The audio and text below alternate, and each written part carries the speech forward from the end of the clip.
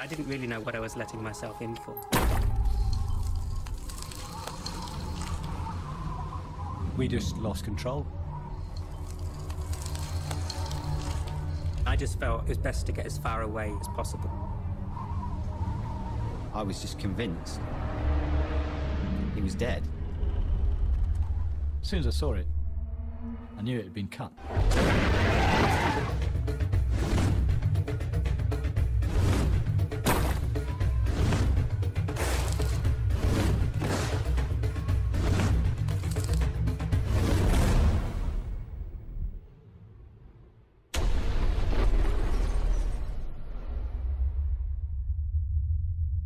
I thought, this is it. This is as far as this game goes.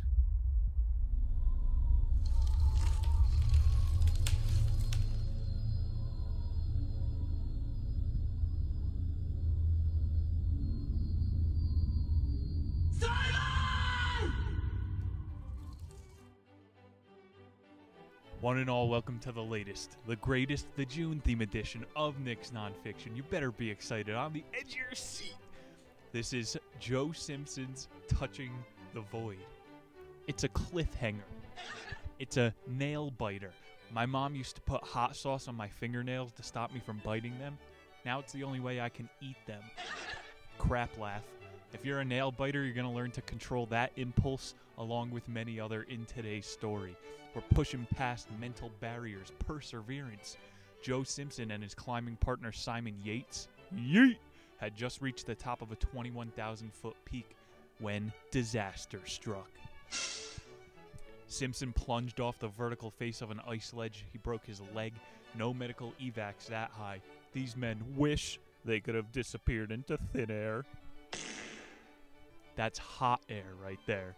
The following 3 days on the mountain were a grueling ordeal. Starvation, severe frostbite, crippling injuries, being trapped in crevasses. It's going to get personal today. Is it crevice, or I guess a crevasse is the fancy man's way? As your host, I'm going to be presenting from the side of survival. That's always the theme here. I will survive. I suck off, guys. Thank you, I sing great. I hear you guys out there complaining, mountains aren't funny. Maybe so, but they are hilarious. Why are mountaineers always tired? Because they don't ever rest. What sound does a Swiss donkey make on a mountain? Yodelay-hee-haw. You'll see how funny mountains get today. Ladies and gentlemen, we'll be right back with About the Author. Stay tuned. Let's play About the Author Joe Simpson. Follow the memes, for God's sake. They're free and they're hilarious. I respond to DMs pretty infrequently there. Actually, someone called me out recently. It was funny. I liked one of their messages, and he goes, dude, it's been 5 months. If you message me on Patreon, I'll get back to you immediately. Patreon.com/TheNiche. Joe Simpson, this guy understands mountains, the beautiful boulders. He never takes them for granted. This story shall be good. Don't be igneous. Hell yeah, baby. I'm just warming up. This beer is helping. Simpson was born on the 13th of April, 1960, to a Scottish father and an Irish mother in Kuala Lumpur, Malaysia. What the heck? And he's a little British boy as well. You ever hear that old Malaysian airliner joke? I can't tell it here. The algorithm will shoot me down in flames. Malaysian airline, look into it. Simpson began rock climbing after being introduced to the sport at Peak Scar on the Hambleton Hills in northeastern Yorkshire by a teacher at Ampleforth College. That's the most goofy-ass British sentence I've ever said. I think one of my teeth rotted out. The Hambleton Yorkshire Hills. What the hell? This is a fairy tale. What do you call a rock-climbing rabbi? Mountain Jew. And when he falls, it's a code red. And what about when he denies the fall? Hitler did nothing wrong. Those are all Mountain Dew flavors. That's deep dew humor for the boys, the gamers. Simpson went to the Andes, and yeah, he summited Suela Grande. This was the one that everyone was scared to. Cost him 6 surgical operations, but it's worth it. What did the pilot say before he crashed into the mountain? Kobe! Ladies and gentlemen, we'll be right back to start this dang thing.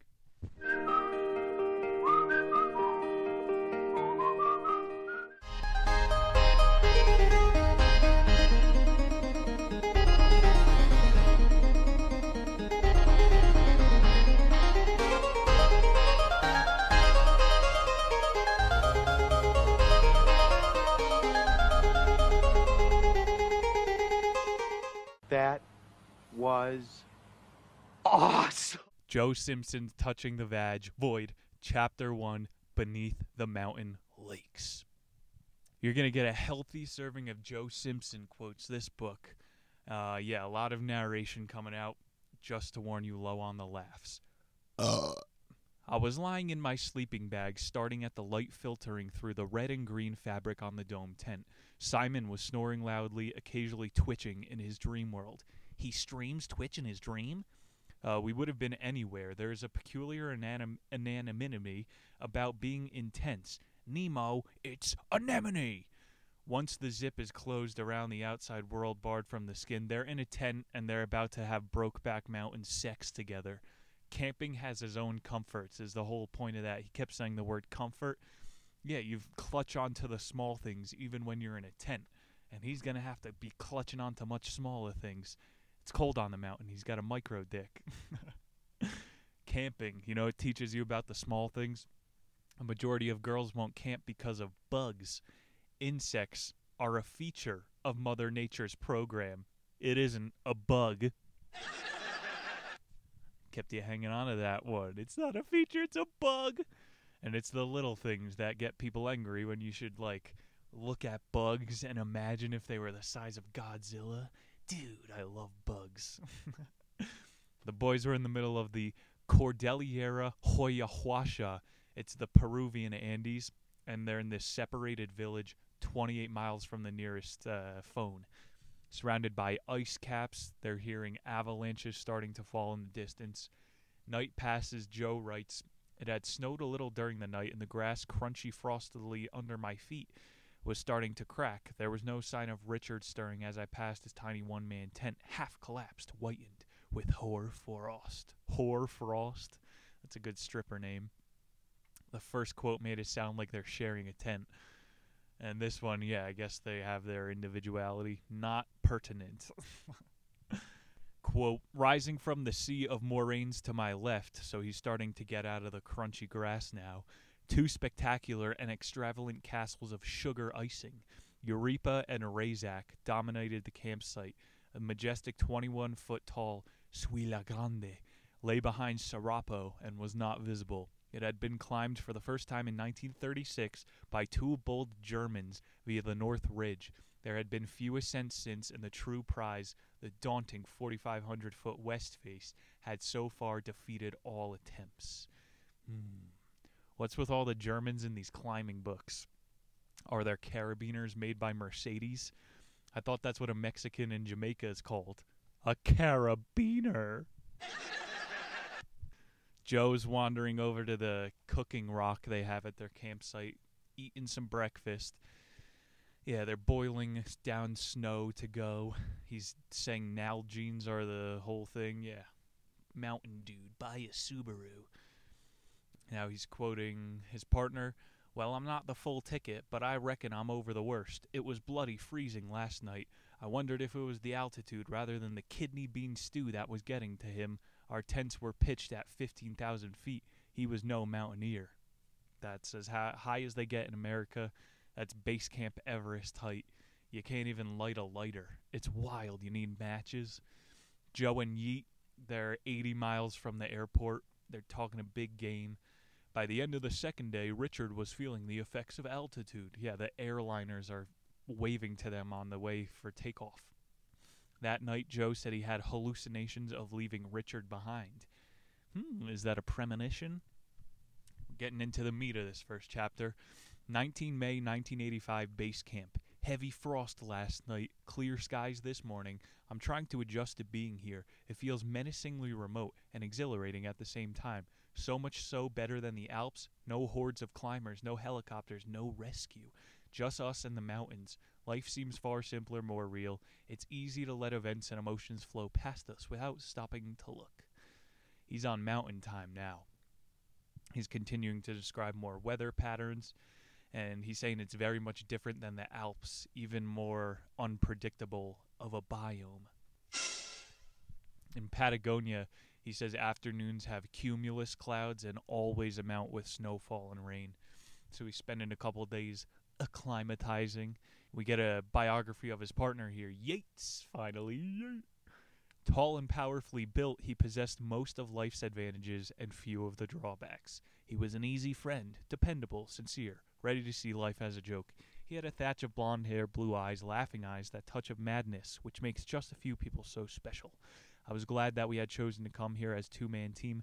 There were a few other people I could have coped with for so long. Simon was everything that I was not, everything that I'd like to have been.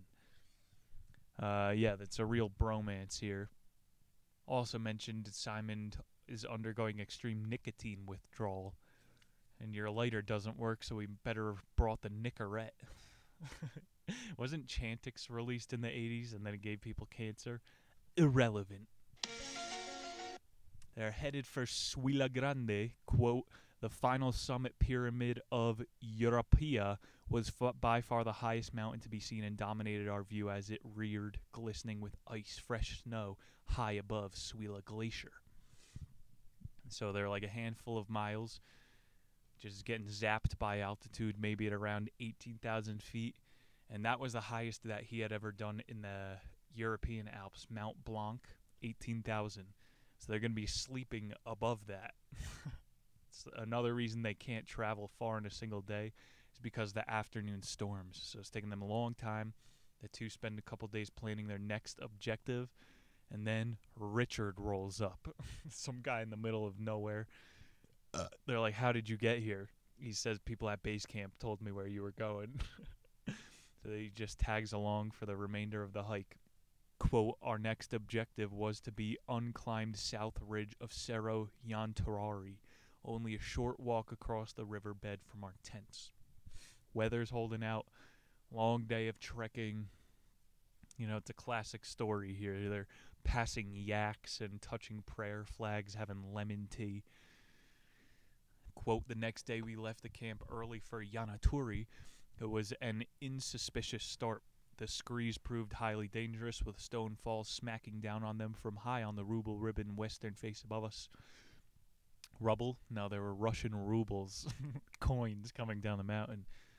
Joe hit us with a false start, you know. He's not really at the trailhead yet, even. You can tell Joe's paranoid. He says, for 2 whole days we gorged ourselves on food and sunshine preparing for the west face. I began to feel spasms of fear now that we were committed to Suila in the next fine weather window. Yo, when you know you're committing, that's when the waves of fear start trying to smack you around, turn you upside down.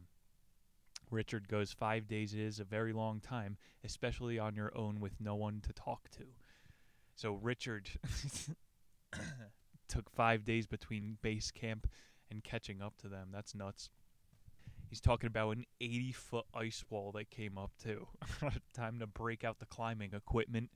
To get past and up our glacier, we would have to negotiate a short, steep ice clip some 80 to 100 feet high. Large rocks were balanced precariously above the line of ascent. And rubles. Richard took the picture of Joe and Yeet on the top of the like this is the last picture of the two of them ever seen. And so Richard didn't bring any hiking equipment or climbing stuff. So this was his time he had to turn back. Another 5 days of solo back to base camp. He has the last picture of these men. Chapter 2, Tempting Fate. Joe wakes up now at his all-time highest altitude, and he's got freezing fingertips for the first morning. Quote, I'll go first, shall I? Simon said, knowing he had me at a disadvantage. I nodded miserably, and he set off up the avalanche cone above our snow hole towards the ice field, which reared up in the blue early morning ice. Every area is a treacherous, playground territory. Like, mistakes are more common than success here. No one's ever climbed this part. Moving up, quote, keep looking at your feet, swing up, hook up, swing up, swing all the way up, 150 feet, no effort, no headache. He's looking one step ahead of him. This is the climber's tip, and this is the stoic thing. Just focus on one step ahead of you. Don't look at all the other climbers around you. Moving on, the boys, they're keeping their heads down for maybe too long. Quote, we climbed higher, 1,000, 2,000 feet, until we wondered when this ice field would end, and the rhythm became ragged with the monotony. We would keep up to our right, following the line we had chosen, a line that now looked different with the shortened perspective. Mountain perspective is deceptive. It's almost as difficult to get a topological read on a girl's face when she's caked it with makeup. Oh, got him. They're on Mount Sephora. Oh. Bro, distance and height are very hard to judge. You need like a golf rangefinder when you're doing mountain climbing. And these guys are kind of just drifting up 2,000 feet. That's quite a while, half a mile. Only way out of this pickle, Joe says, we had to find the steep ice couloir which ran up through the sides of this buttress and would eventually lead us into the wide-hanging gully we had seen from Sierra Norte. They would be the key to the climb. We had under 6 hours to find it, climb it, and dig a comfortable snow cave in the gully above. Got a do-or-die moment on the side of a friggin' mountain here. Keeps going. Suddenly the day seemed less casual and relaxed. Woo! The waves of fear are going to start to pick back up. I watched Simon's progress now, agonizingly slow and hunched up, my hair bristling at the thought of cornice collapsing. I followed him as fast as I could. He too had realized the danger. Yo! Books aren't lame, bro. I'm coursing with adrenaline right now. They had helmets on, and Joe said he was getting peppered by all these stray rocks coming down. Rubles. That joke's not going to get old for me. I shouted down to Simon when I reached the couloir again, but I couldn't hear his reply. Spindrift powder rushed down in a brush from above. Unexpected. It made my heart leap. Oh, man. Bro, I went to the world's tallest suspension bridge recently. It's in Colorado, and I felt like a gust of wind behind my back. I think some people thought I was going to jump. That's a scary feeling when you're on an edge and you feel wind behind you. Spindrift. Nah, it's the name of a girly drink. Spindrift will kill you. Quote, I had no ice skews. I had forgotten to take them from Simon and had used my only screw down at the bottom. I did not know what to do. 120 feet up, very steep ice. Go back down. I was scared of the unprotected drop beneath me and of the idea of needing an ice screw for a belay if I couldn't find any rock. I shouted again, but there was no reply. Take a few breaths and go on with it. Joe is talking to himself, deciding to escort Yeet via the rope. So, classic ice climber scene. The wind has gotten so bad that they can't see each other. They can only feel each other through their umbilical cords. And they both wind up making it up this 120-foot ice wall. Bad decisions from before. They're having to pay for it now. Quote, before it had darkened, I had spotted that we were slightly off route. And this kind of drags out a little bit more. He goes 150 feet off course. No doubt we would have to resort to complicated diagonal assembling in the morning to get past it. So that fancy ice cave they were planning, they're going to have to sleep on the side of the stormy ice wall Suila Grande. Quote, I was inside a protective waterproof bivouac bag, that's not how you say it. Simon was making final adjustments to his safety line. Suddenly and without warning, I felt myself drop swiftly. Simultaneously, there was an ear-splitting roar and grinding. The story should end right here. Oh, it's such a good cliffhanger. With my head inside the bag and my arms falling outside the opening at my chest, so he's like a half hot pocket now, I knew nothing except the sickness dread as I went plummeting down into the 2,000-foot abyss below. I heard a high-pitched yelp of fear amid the heavy roaring, then felt a springy recoil. The safety rope had held. All my weight was held on my armpits as I had accidentally caught the safety rope in the fall. Living on the edge! The thunderous sound of tons of granite plunging down the pillar echoed and then died in silence. I was completely disoriented. The silence seemed frighteningly ominous. A couple of guys just hanging out on the side of a mountain, right? Quote, there was a good deal of nervous swearing and hysterical giggling as gradually we became aware of the seriousness of our position. The situation is far worse, they're realizing it moment by moment. Joe is dangling like a turd on the side of a mountain with his arms hanging out of his sleeping bag, and Simon is the only thing holding him from a 2,000-foot fall into the abyss. It looked as if one of the two attachment points would give away at any moment. We knew that if just one anchor point failed, we would both be hurled into the void. We quickly searched for our equipment to see how we might improve the anchors, only to find that all of it, including our boots, had fallen with the ledge. So confident had we been in the safety of the ledge that we hadn't thought it necessary to clip our gear to the rope. We could do nothing. Oh, Jesus, man, they're bootless. 2,000, 20,000 feet in the air. I'm starting to get goosebumps. The closest ledge, he said, it was like 200 feet below him. So you would probably tumble the full 2,000, but this is a bone-breaking fall. He says trying to go up or down would have been suicidal. And yeah, so he's just dangling there. How does the saga end, you ask?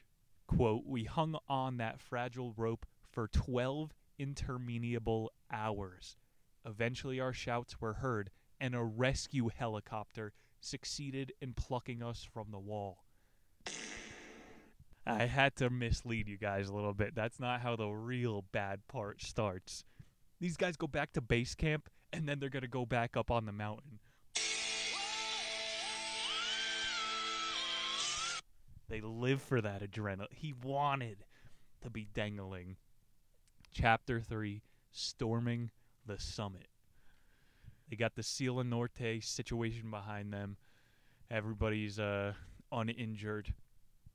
That guy that tried to catch up with them on the ice wall, he caught up with them back at base camp. Yeah.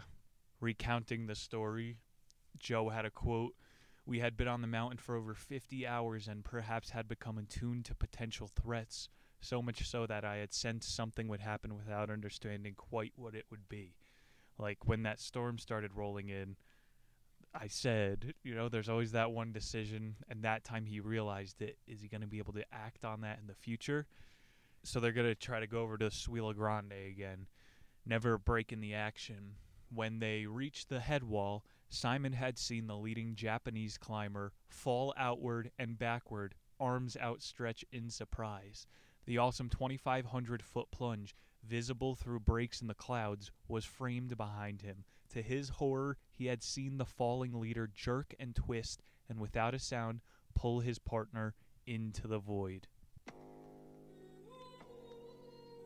That's what Joe could have so easily done to his partner, being the dangling turd before. The two men plunged down, roped together, helplessly. It's a scary sight. He watched it. It's like the same story in the Everest book. The Japanese team just walked into the darkness. They got hypothermia and took off all their parkas. One guy, peeled his nose off. Bro, it's a scary movie up there. Quote, I could remember seeing Simon walking slowly into the camp outside Chamonix when we got back. That's the name of the camp. He was subdued and looked drawn and tired. He had sat numb, repeatedly questioning why his own tumble had been held on the same piton just before the Japanese leader. Whew, so they're around the same point that they fell when they saw this guy. And Joe is wondering, what, did I just get lucky?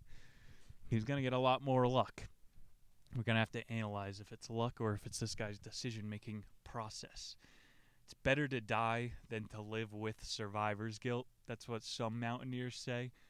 I don't know if I believe this. I think I'd rather have my life. But Simon and Joe seems to have shaken that off pretty easily. They're ready to test their luck again immediately. When you're off grid, never feel guilty about ingesting a parasite. It'll eat you from the inside out. Going along to chapter 4, disaster. I think this calls for another beverage. Let's go. Joe, just about seen enough at this point. Quote, I began to feel impatient. I was tired of this grinding need to concentrate all the time. The mountain had lost its excitement, its novelty. I wanted to get off it as soon as possible. The air was bitingly cold and the sky cloudless. The sun burnt down in a dazzling glare on the endless snow and ice. You could... I almost got snow blindness once. That ain't no joke. You're basically in the sun. He's obviously fatigued. He's going to need some teammate morale, some comms to get him back up. Quote, I had wanted Simon to lead on the last stretch, but had been unable to voice my apprehension and feared his response to it more than I feared another sickening fall.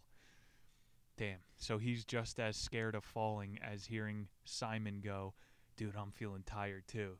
It's one of those things you can't ever say that you're tired.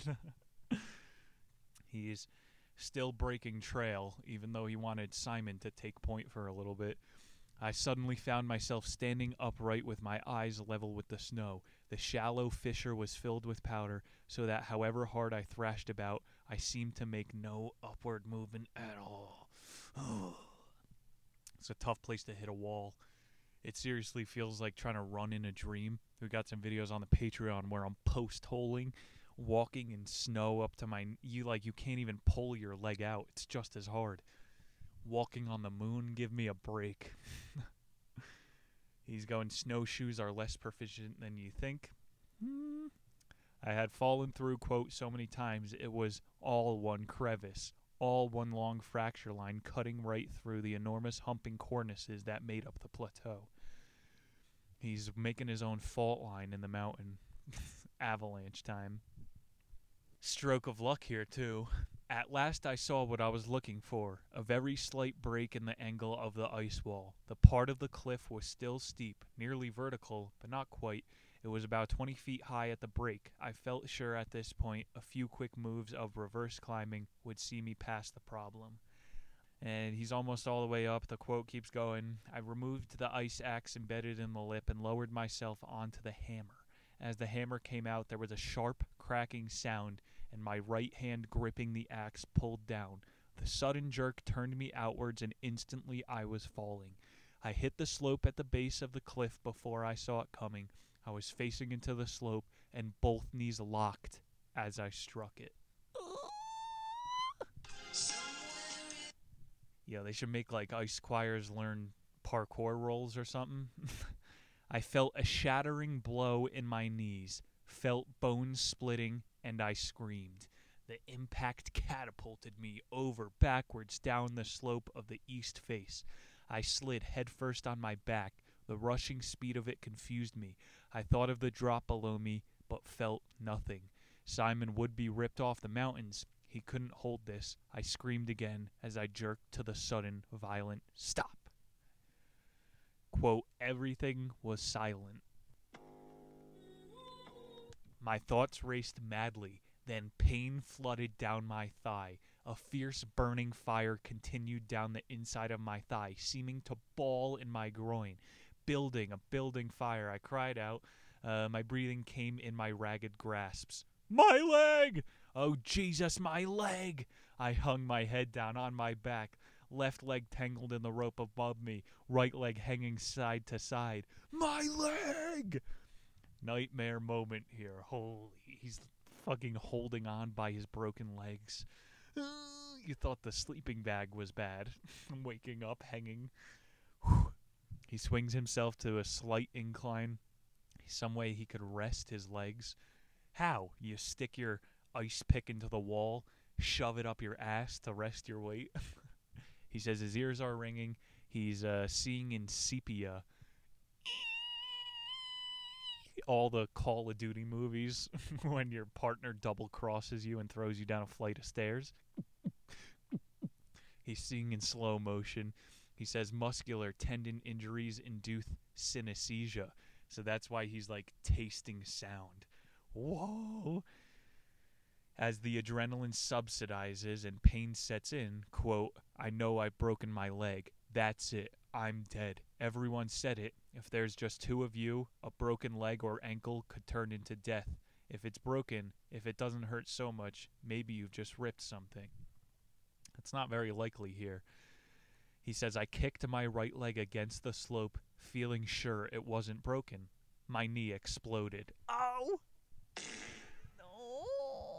Bone grated, and the fireball rushed from groin to knee. I screamed. I looked down at the knee and couldn't see it was broken yet. I tried not to believe what I was seeing. It wasn't just broken. It was ruptured, twisted, crushed, and I could see the kink in the joint and knew what had happened. Sensitivity warning. The impact had driven my lower leg up through the knee joint. Shit. He said he'd coped by telling himself it wasn't his leg, so he's just depersonalizing to try to, wow, man, nightmare. But that's what you got to do. Just go, I'm helping somebody whose leg is broken right now. He's like, there was no blood even. My knee turned into the size of a basketball. He tries to stop moving, but the spasms take over his body. And remember, the ice pick is up his ass, so he's in all kinds of pain. He's getting that hot head, nausea. Ugh. Imagine having the spits hanging off of a mountain face. Like you think your hangovers are bad. Think of this guy next time. Simon is like finally trying to work his way down to him. And he gets to a point where he could make contact. What happened? Happened. I fell. He says the edge gave away. I paused. Then I said as unemotionally as I could, I've broken my leg. His expression changed instantly. I could see a whole range of reactions in his face. I kept looking directly at him. I wanted to miss nothing. Are you sure it's broken? Yes. Fuck. That's like, again, you never want to show your partner that you're in pain. That was the hardest part. Who cares about having your shin bone go through your femur? Having to look your partner in the eyes and go, it's broken. It's ripping his heart out of his chest. He says for a while he tried tugging on the rope. Both of them knew this wasn't going to do anything. And descending all the way down to Joe would have led to both of them plunging to their death. So Joe said Simon was able to get down to him after a while. Like they had nothing else to do. They knew this was a bad idea. And he gave him some of the pain meds inside of his bag. They sat for 2 hours in shock, not saying a word to each other. Oh, man. They both knew, like, we're going to have to split up. So it's the last possible time they could burp together. Joe said he fell into an automatic rhythm of cold rationality. Like the power of friendship says that we should never leave each other's side. Rationally, if they want to live, someone's got to go get help. Joe said we temporarily escaped the hopelessness when Simon lowered down a few ledges. And so he's thinking maybe we both can do this. But they're like, we would have to do 3,000 feet of this lowering down. They are going to have to get another helicopter rescue somehow. Joe ends the chapter on a high note. I slid off the crest of the ridge and down the west face. Simon stood back from the edge, bracing himself against my weight. The first of many powder avalanche rushed over me, tugging me down. I slid faster and shouted to Simon to slow down, but he couldn't hear me. Uh-oh. Chapter 5, The Final Choice. They're slowly inching their way down, kicking mini avalanches on their head. Quote, the conditions on the face were markedly different from those on the high slopes of the Colère. Simon let me slide faster than I had expected, and despite my cries of alarm and pain, he had kept the pace of descent going. I stopped shouting to him after 50 feet. Spindrift's advances drowned out all communications. It was kind of funny, this part. They couldn't communicate. Keep going, you're good, and then he's sliding 40 miles per hour, taking all that impact onto his broken shins. Yeah, they do this repeatedly. Finally, they get to a cliff that looks impassable, and Simon abseils down to the bottom of it, checks it all out. He's going, there's no way you're going to be able to do this. Quote, I jerked the rope and toppled over backwards, spinning in circles from my harness. The rope ran up the lip of the ice. I saw that I was descending. The sight vanished as heavy avalanche of powder poured over me. They tried to go down this death cliff. They only made it 30 meters, and I shouted as the darkness above me and heard an unintelligible muffled yell. I couldn't be sure whether it had been Simon or the echo of my own shout. They're having a real lack of communications. He's hanging 30 meters. Yeah, long quote here. Simon was lowering me again. I shook my head, trying to clear the lethargy. He had no chance.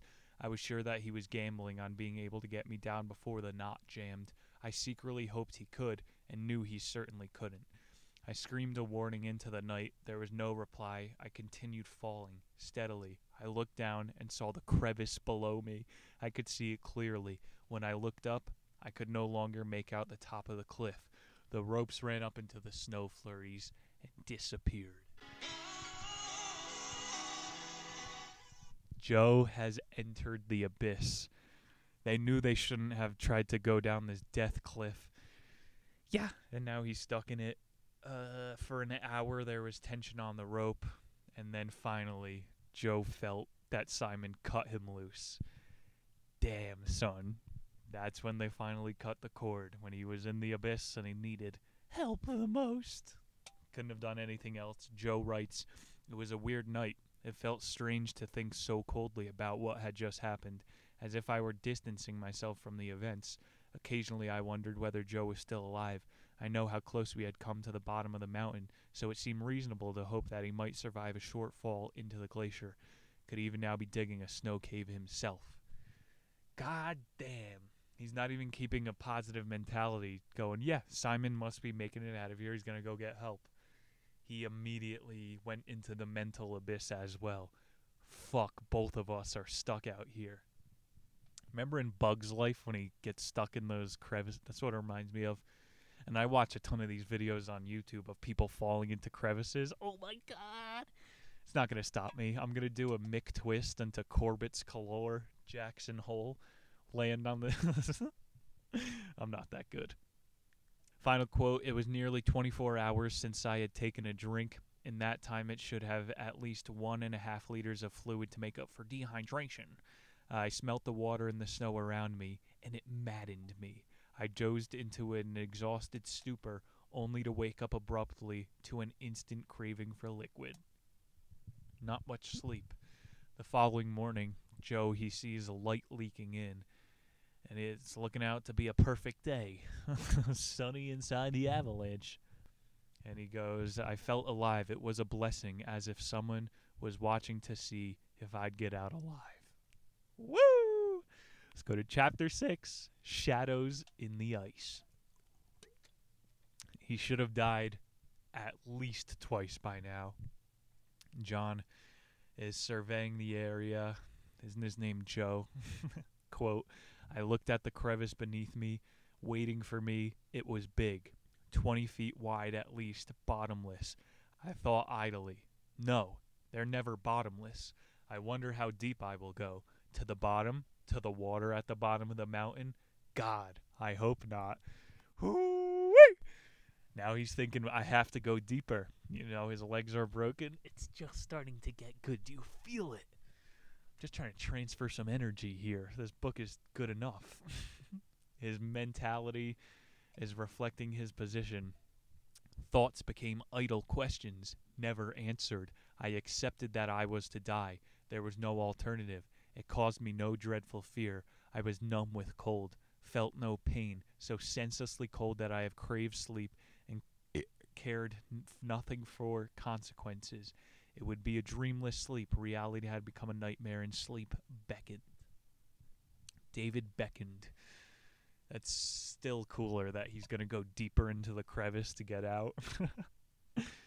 He's making it through another night alone, so he needs to, like, recuperate and dump some of that adrenaline still from the fall. Quote, then what happened, I had waited for pounced on me. The stars went out, and I fell. Like something come alive, the rope lashed violently against my face. I fell silently into nothingness, as if I dreamed of falling. I fell fast. God damn it, sometimes I even bamboozle myself. Yeah, he's having a dream here where he's falling again. It's night number 1, and he's having PTSD. You know, the whole thing is like he was yearning for sleep, and now his dreams won't let him sleep because he has to get out of the abyss. You don't think that it could get any more unhinged than these fever dreams. It kept burning, quote, and I laughed. Alive? Well, fuck me! And I laughed again, and a really happy laugh. I laughed through the burning and kept laughing hard. Tears rolled down my face. I couldn't see what was so damn funny, but I laughed anyway. Laughter, you know, it's the only medicine. I don't know what this is about, but he's going deeper into the hole. So yeah, he's saying his eyes mostly adjusted to the dark, but he hit his fingers a few times, hammering in the ice. He said once in a while he would break the silence by shouting Simon, and I think this was kind of stupid. Like, don't you think an avalanche is gonna pour down on your head? Alvin! Alvin and the Chipmunks, Simon. Hey, yo, which female chipmunk give the best toe-curling head? Quote, I shouted his name as loud as I could, and the sound jumped back at me and then faded in dying echoes in the holes below. The sound would never be heard through the walls of snow and ice. The roof was 50 feet above me. Ooh, he's just looking up at the no way out. Day 4 in the hole. Joe turns another corner mentally. He says, I felt calm. It was going to end in the crevice. Perhaps I had always known it would end this way. I felt pleased to be able to accept it calmly. All that sobbing and shouting had been too much. Acceptance seemed better. There was no trauma this way. Yeah. Pessimistic. He's letting the dark side win. Yo, what was that movie that came out to topical this up? Everything Everywhere Now. I'm telling you, that's the new Squid Games. Nothing will ever be as big as that murder porn was. But this was a pretty good movie, and they portray the Zoomers as the bagel, hole-praising, abyss-loving nihilists. The pessimism just ends the storyline. You have to keep believing so that the story can go on. That's the whole name of the chapter to get off of my preach. Shadows in the ice. He's learning how to integrate the shadow, all of the generations. That was a really good movie. Check it out. Joe, another thing that helps him get out of this super abyss, the final bagel, he was thinking that Simon is back at base camp at this point. It's been 4 days. That's how long it takes to get back. Help might be on the way. Quote, as I descended, the sense of menace threatened to overwhelm me. He just worked it up to go deeper, and the darkness is already coming back. Bro, if you ever taken a really deep psychedelic trip, you know these waves of darkness. He said in constant to the fury of night before, it was unnervingly quiet. I expected an avalanche to come hissing down at any moment, but nothing moved. When you're face to face with the demons aren't that scary anymore. And then the demons go away. It's even scarier. He's like, I just want to feel pain at this point, so I know that I'm moving forward. In these survival situations, you know, it just helps to make a decision. Sometimes you gotta be on your toes, and that's frustrating. Quote, sitting was torture, and I chose a timeline. I had to stick to it. More of a paraphrase than a quote. Yeah, Joe did have a light on him, so he added some drama there before for nothing. This torch is going to take him deep through the crevasses. That's even more archetypal. He's got the tools. The 4th night, Joe stammers through the caves all night. He collapses in exhaustion and wakes up to a small white light. Oh my God, bro, is he dying or is he finally seeing the light? It's a really dramatic scene, you know, it's like being born again after the abyss. He slowly comes to the void crack. He says, I turned away from the drop and glared sightlessly at the peak directly in front of me. The cruelty of it all sickened me. It felt as if there was something deliberate about it, something preordained by a bored evil force. The whole day's effort had been for nothing. Not really, dude.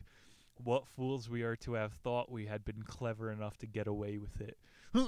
He's still in the void. How frustrating. And everybody has a depressed friend. You just want to yank in and fucking rip them out. It's positive time, bitch. It doesn't work like that. You gotta let people break their legs and crawl their own way out. Yeah, this guy, he confronted his own shadow in the ice. He went deeper into the abyss with his tools, and he found an alternative way out. This is a badass book. Chapter 6, In the Far Distance. Joe is a new man. He's cleansed his soul. He's never going to feel pain the same way. He says, I began to make a diagonal descent, moving very slowly. The climbing was technically demanding, so I found myself concentrating totally on what I was doing, and the emotions of earlier were forgotten. See, whenever he's focused on the next step, things always go good in the book. And, like, directly the next step, not thinking about building his ice cave.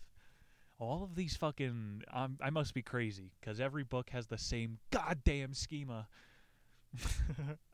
Quote, now that I was virtually clear of the mountain and assumed of my own survival, the full impact of what we had been through struck me.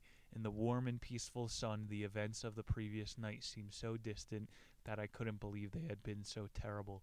Everything had changed so much. So remember when I was like, bro, you did do something. It wasn't for a waste. Yeah, he's realizing it now. He says, I almost wished it were still as bad, and then I wish I would still be fighting something. So yeah, it's waves of this, not knowing if you're doing anything. What is the best quote I've heard? Creativity is art with a drive.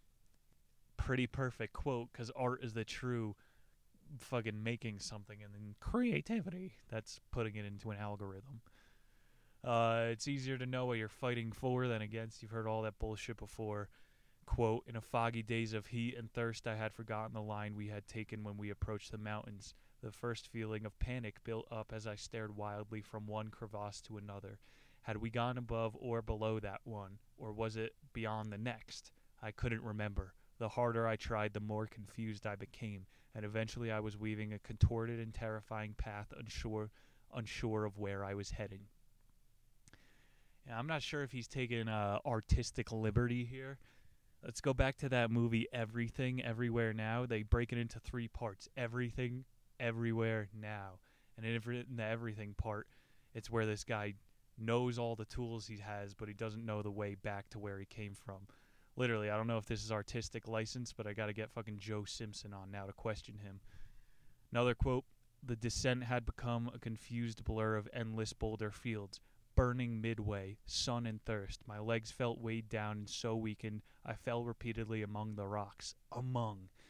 When loose rocks slipped suddenly under my feet, I found that I had no strength to prevent myself from falling. Yeah, you kind of forget for a while that this guy has 2 broken legs. And this was a stretch of the hike that him and Joe were calling Bomb Alley before. There was Russian rubles coming off the mountain. Now it's straight up Donkey Kong. He's getting barrels thrown at him. He's settling down for night number 5, and he's thinking, all right, Simon definitely has to be at base camp by now. You could tell he's on the whole more positive. Quote, the damaged leg hung slackly above the snow. Despite taking care, I often snagged it or suddenly downward jolted it, pulling the knee forward, and it made him cry aloud every single time. He's going, when I next look at the glacier, I was pleased to see that it was 80 feet from where I stood. Again, just looking at his toes, nose to the grindstone. That sucks. Every step, he cried.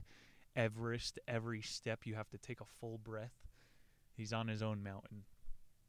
With 2 hours of daylight left, he says, a film of wariness enveloped everything. Events passed in slow motion. He's on the brink of death here. My most frostbitten fingers became the common excuse to stop moving. I had to take my mitts and inner gloves off to check where they were getting the most frostbite. I did like a 10-mile, 50-pound ruck for the first time. I had to stop every 100 meters towards the end. I know nothing from one step. Dude, like, you can't move. You don't know till you do it. Quote, don't sleep, not here, keep going, find a slope, dig a snow hole, don't sleep. The darkness and the storm confuse me. I lost track for how longs I don't know, but I'll keep moving through the snows, no matter what glaciers around me. Hell yeah, bro. You need to get in the rhythm with this book. And Joe says, I lolled against the rock, feeling luxuriously warm and relaxed in the sun. I promised myself a good rest before attempting the moraines and immediately nodded to sleep. He didn't even dig the hole that he was talking about before, straight up falling asleep on the cold, hard ground. He says, I looked back at the ice cliffs as I hobbled away down the rocks. Each time they grew smaller. Let's go. And I felt that I was shutting the door on something intangible, but something menacing laid ahead. Those cliffs were life. Those cliffs were the doors to the mountains. I grinned when I glanced at them. I had won a battle of some sort. I could feel it deep inside. Damn, man. Gotta let him celebrate the small victory. He made it out of Bomb Alley. It's not quite home yet. Chapter 7, Tears in the Night. Joe has found his override mode. He's in, at the same time, the third part of this 21st century movie. And yeah, he knows how to just keep pushing past the pain. You're going to have to deal with the injury on the other side. But if you don't learn how to push past it now, you're not going to live or have anything to live for. If we're talking meta, quote, look, Richard said softly, he's not coming back. You know it. If there was a chance, you'd have gone back up yesterday. So this was shitty of me. But this is Simon talking to Richard back at base camp. Continuing, there's a lot to do. We have to inform the embassy and his folks and go through all the legal hassle and get flights booked and all that. So they're going, we're not going to be able to send a helicopter because of logistics. I think this is like manslaughter, right? If there was a mountain court, Simon could probably be held liable as well because he cut the cord on his partner. You're supposed to go into the void with your partner. Again, watch that damn movie. Simon, he's a wreck about this situation. He was like crying in a girl's lap. Back to Joe, he's in the moraine fields. I would keep moving, keep trying for other choices. I would aim for the upper lake, then cross the moraines, then aim for another lake, then cross the moraines. From the upper moraine lake, I knew that there was a half an hour of walking to camp or 3 hours of crawling. I decided to try to reach it by 4 o'clock. I stood up and hobbled over for one more drink. Yeah, so 4 o'clock comes, super uneventful, and he's not anywhere near as close as he thought. He actually pisses his pants here, which is pretty funny.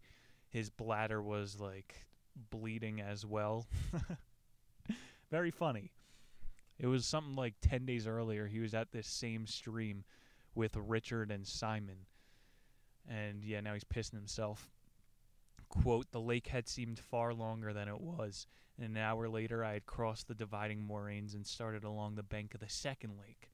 I recognized the place where I had attempted to fish for trout and stopped to look ahead at the dam of the moraines. It had taken me 15 minutes to walk to camp from here. How long is it going to take him to crawl? This guy's sense of time is bad, so it's kind of making the story suck. I felt sure I could reach it before dark. I had 1 hour left. I don't trust you, Joe. We're moving to the next quote. Hours of darkness drifted by, and I lost all sense of time and place. There, he admits it. I shuffled in short, inclining sides, peering around at the surrounding darkness and confusion. The idea that I was descending to the tents had long since evaporated. I had no concept of what I was doing, and only knew that I must keep moving. Rather than sitting in the void for 4 days, he's just going to keep moving at this point. This is big. He's on the correct river. He's just not moving in the correct direction. You know, everybody's crazy until their plan actually works. Quote, I slumped back on the boulder. I knew where I was, but seemed incapable of acting on it. I stared bleakly into the darkness. The cooking rock would be sticking up somewhere ahead of me, but where? Joe shouts into the night, Help me! Alvin! No sleep tonight. Joe makes it a quarter-mile up the riverbed. He's backtracking now. Quote, a spray of yellow light suddenly came out of nowhere, and the colors were in a wide cone. More sounds, voices, not my voice, other voices. The tents, they're still here. The thought paralyzed me with shock. I toppled sideways off the boulder, landing in crumpled heap on the riverbed. Pain surged up my thigh, and I moaned. Joe, is that you? Joe! Simon's voice sounded cracked with strain. I shouted a reply, but nothing came out. I was sobbing convulsively. Retching from the spasmodic heavings in my chest, incoherent words were mumbled into the dark. I turned my head to see a bobbing light approached in a rush. Yo!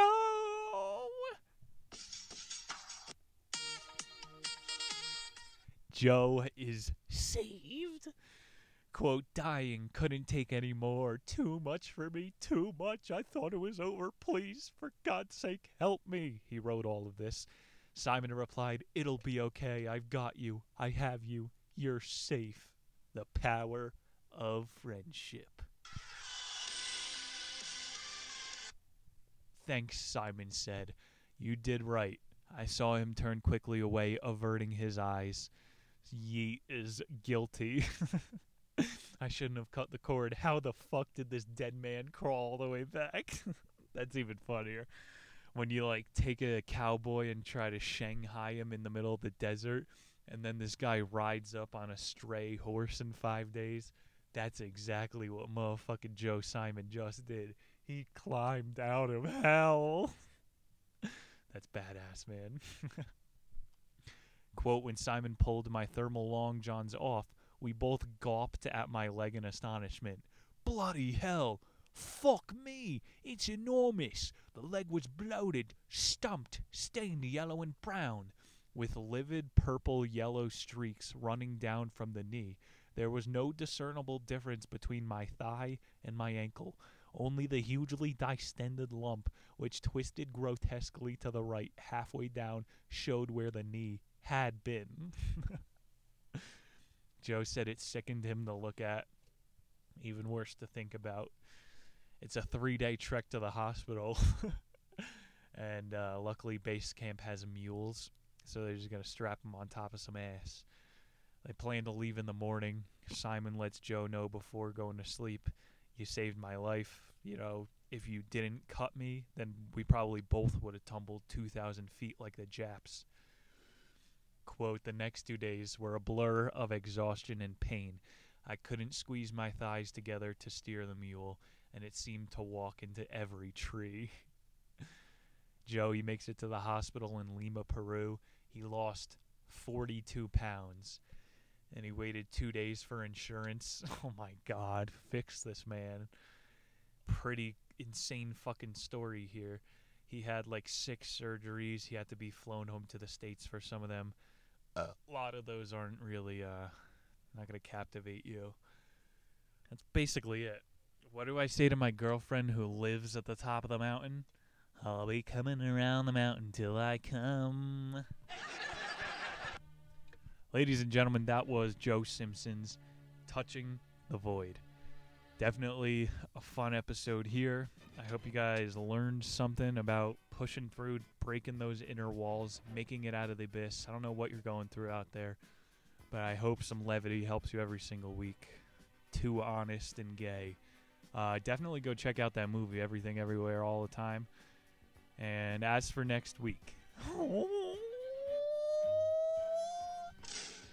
ladies and gentlemen, we have Aldous Huxley's The Doors of Perception. Bring on through to the other side.